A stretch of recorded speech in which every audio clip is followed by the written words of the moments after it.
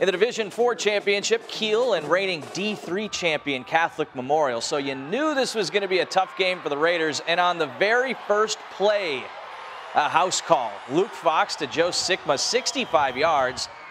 And there was more where that came from. Next drive, more methodical this time. Alex Oshner finishing it off with a short TD run.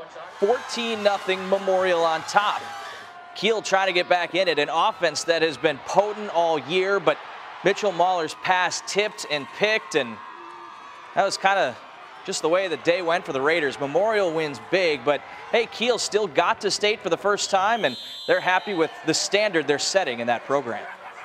It feels excellent. You know, this is Coach said it right when he got the trophy. It's a start, and it's a testament to how much work we've put in, and it's hopefully us just setting the standard and creating a culture for hopefully not silver balls, you know.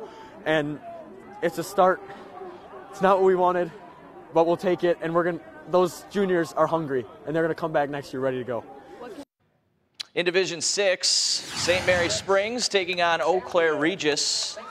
A defensive battle at Camp Randall here. This is the game's only touchdown, a 1-yard scrum here, and Marcus Orlandoni finds the end zone. That was all Springs needed. Their defense held the Ramblers to less than 3 yards per play. 7-0 Springs win it. That's their third title in a row and 5th in their last 6 years. Quite a dynasty there.